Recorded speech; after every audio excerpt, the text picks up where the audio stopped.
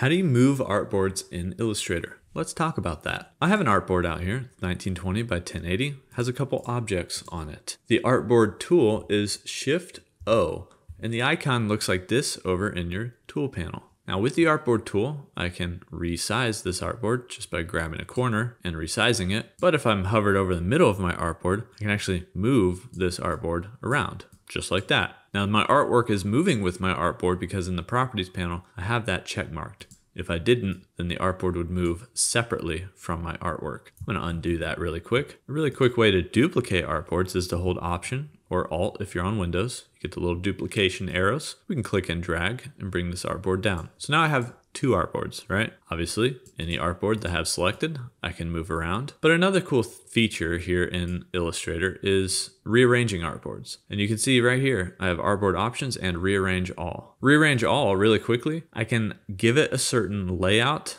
and order and number of columns and spacing. Make sure I move my artwork with the artboard, hit OK, and it will rearrange the artboards really fast here in Illustrator. So that works really well if you have multiple artboards in your project. If you know the specific placing you want your artboards at, you can change the X and the Y values here. You can also change the width and the height of your selected artboard. You can see the selected by the blue outline around your artboard here, and also it highlights the artboard name. You can change the name of your artboards in the artboard section over here in your properties panel when you have an artboard selected as well. And you can also quickly change the orientation of your artboard.